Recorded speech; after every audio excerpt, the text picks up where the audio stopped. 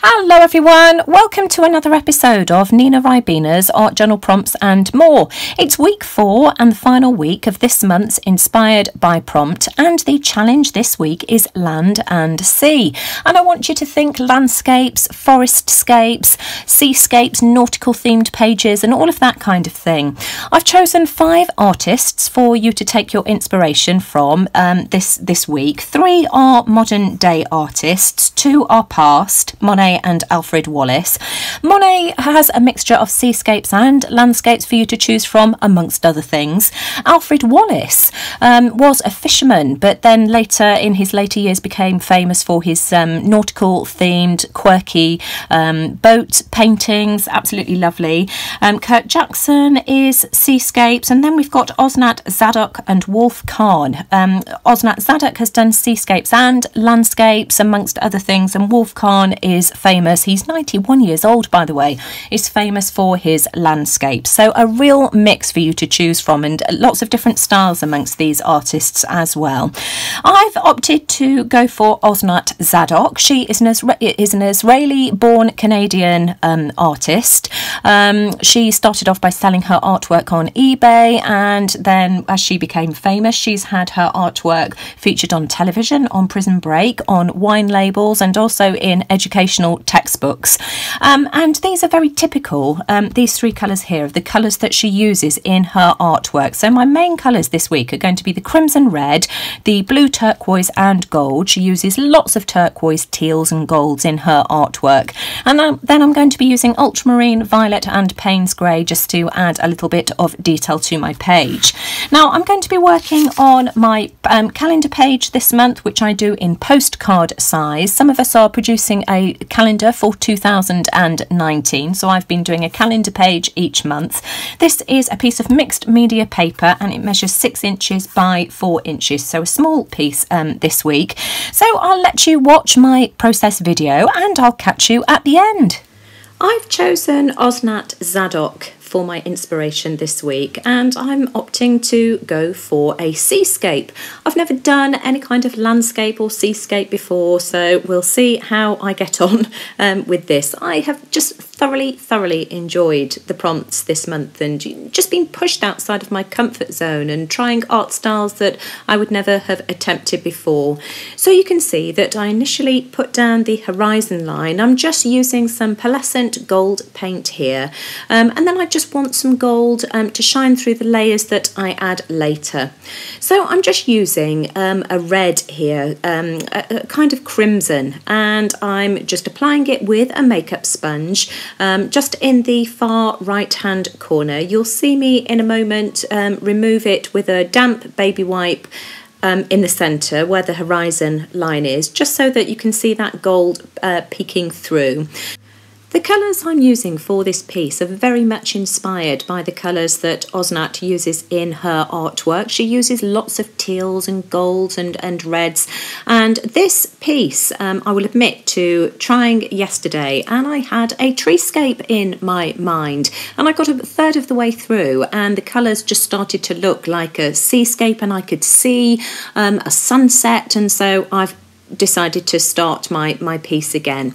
So I'm just building up my background at this stage, and you'll see in a moment that I add some of that teal to the red, and then I add some red to the teal, and I introduce 2 more colours as well. I introduce some violet and some ultramarine blue just to get some texture and colour going on in my background. And I'm just using cut up pieces of makeup sponge to apply my individual colours. I'm using a separate piece of sponge for each colour that I add.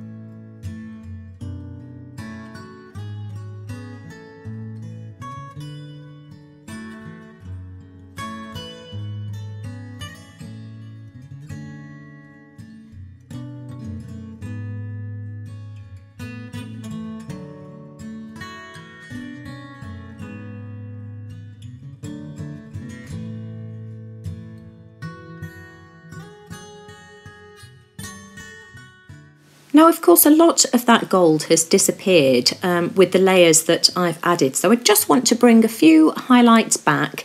So I'm again using my makeup sponge just to add a few touches of that gold.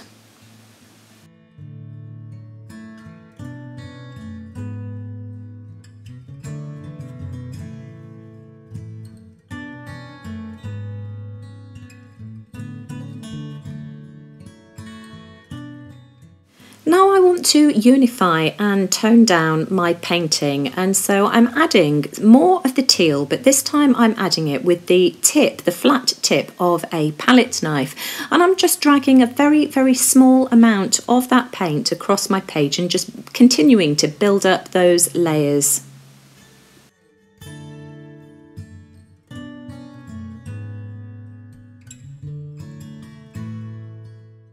And at this stage, it's just like spreading butter, a very thin layer of butter.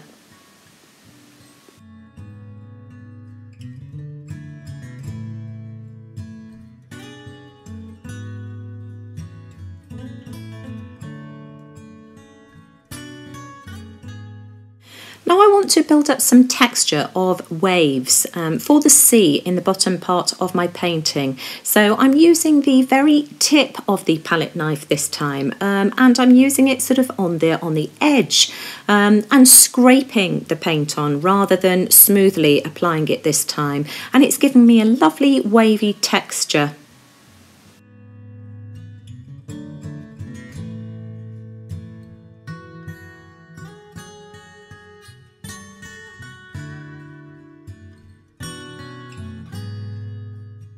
Now I want to create a sunset, and so I'm just adding some more of that crimson to the right hand side of the sky, and you'll see me drag it across to the left as well, and also add some to the sea as a reflection.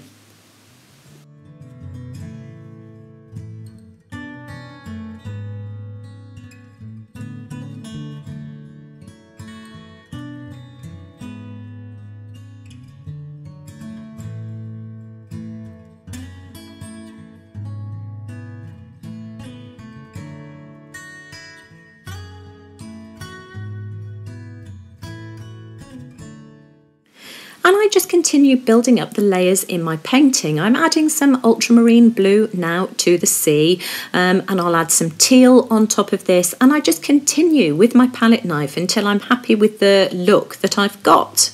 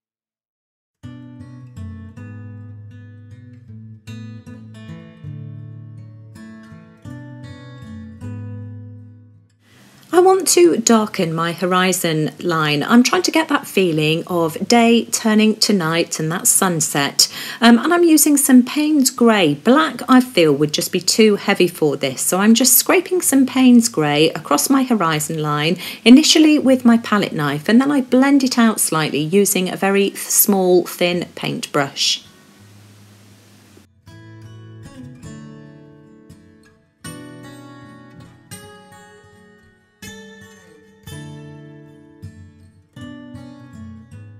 And I'm just finishing off my background with a few more of those gold highlights just to try and add some lightness and brighten that background.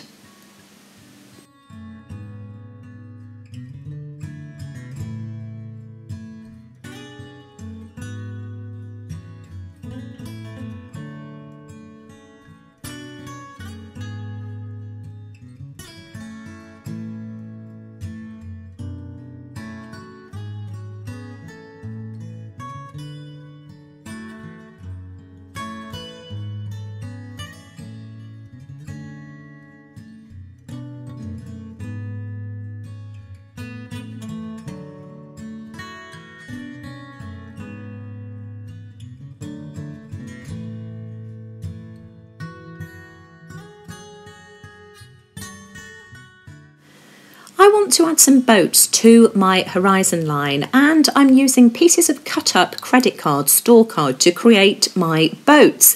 And again, I'm using Payne's grey as opposed to black, and just using various sizes of credit card and my spatula just to create the shapes.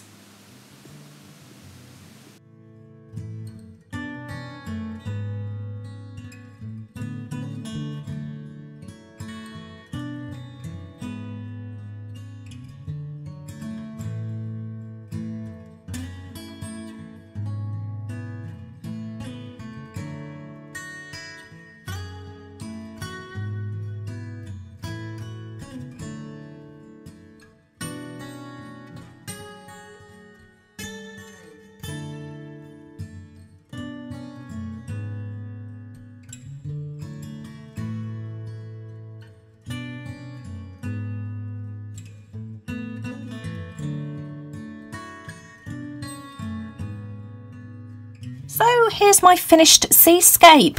I just continued playing with it until I was happy with it. I mean, I altered the shape of the sails because I hadn't got it quite right, so I just added some of the skyline back in and altered the shape. I think I added a bit more red as well, just to balance the sunset out, and maybe added a bit of red to the left. And so that is my Osnat Tzadok inspired seascape. So just to recap, the challenge this week is land and sea. So landscapes, forestscapes, seascapes, nautical themed pages and that kind of thing. And the artists that we're using for inspiration this month are Monet, Alfred Wallis, Kurt Jackson, Osnat Tzadok and Wolf Kahn. So go and have a look at their artwork. If you just Google the individual artists and then press images, pictures of their artwork will come up, and you can see, you know, whose particular style relates to you or floats your boat. Excuse the pun. So that's my finished calendar page for October, to go with the others that I've created. Here they all are. I won't do a flip this month because you've seen them all before. That was last month's calendar page, so this will be added to them.